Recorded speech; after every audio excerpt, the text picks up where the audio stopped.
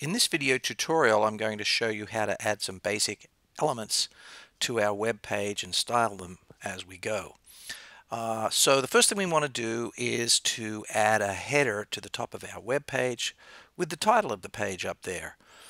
To do that, we go over to the Insert panel, click on the Insert link here, and under Insert, you'll see a list of HTML objects. That's what we want selected, and you're going to go all the way down to header and choose header.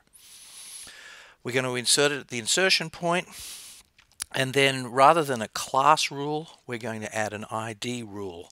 I'll talk more about the difference between class and ID rules in a later tutorial, but for the moment let's just type in a name for our header div, and I'm going to call mine header. All lowercase is safest, the best way to operate with your names. So type in header, click OK, and now we've created this ID header div at the top of our page. If you look down on the bottom of the Dreamweaver screen, you'll notice too that we have a tagline here that sort of shows us where we are. This is almost like a breadcrumb trail down here, and it shows us where we are in our document. We're inside the body, inside the header, and we have created this object that's called a header div.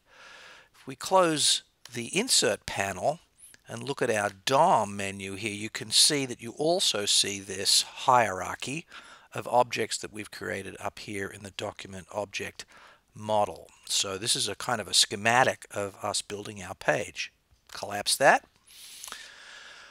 So with our header div selected, and if you want to make sure it's selected, you can either click on the outside of it, or you can click inside it and choose the header, the div's name down in the breadcrumb trail down here.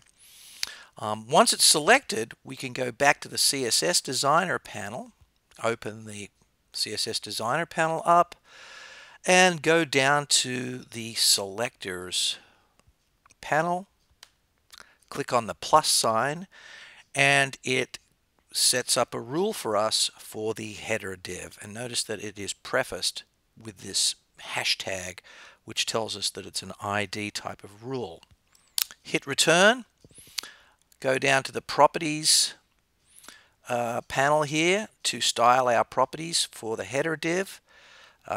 Choose Layout, find Width, and what we're going to do is we're going to create a fixed width for our web, for our page elements.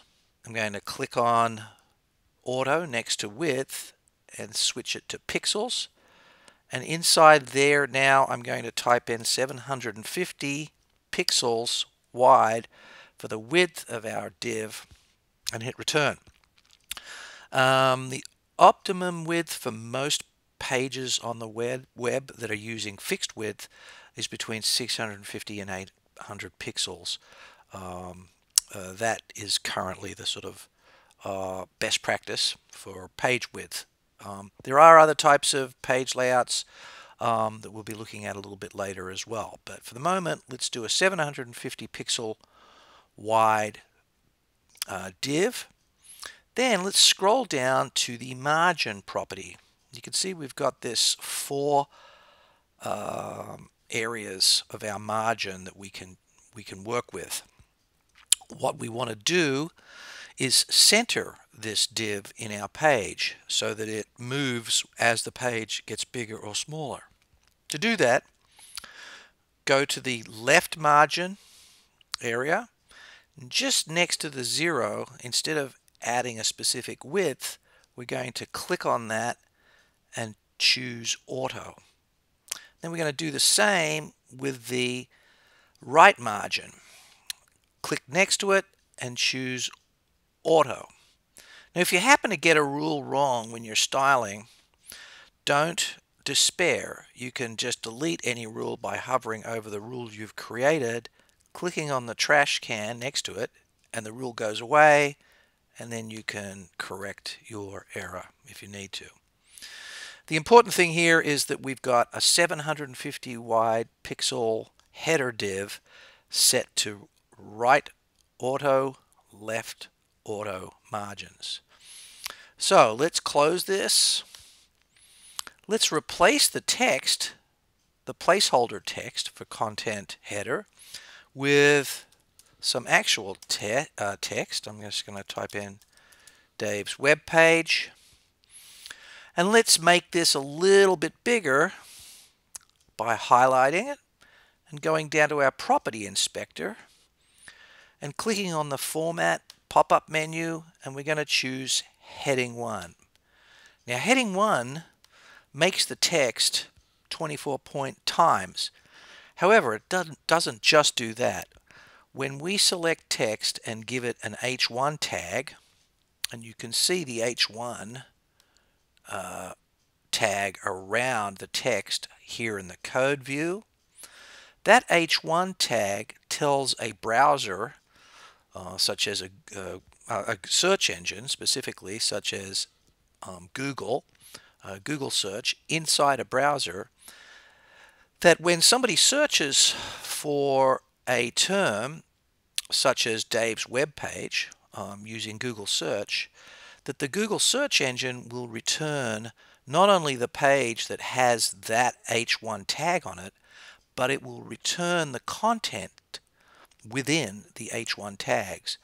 So be judicious when you put H1 tags or H2 or H3 or any of the other heading tags around text in your page, because it makes that text very important, and that's what people are going to see when they get search returned from finding your page. So we've created a header div.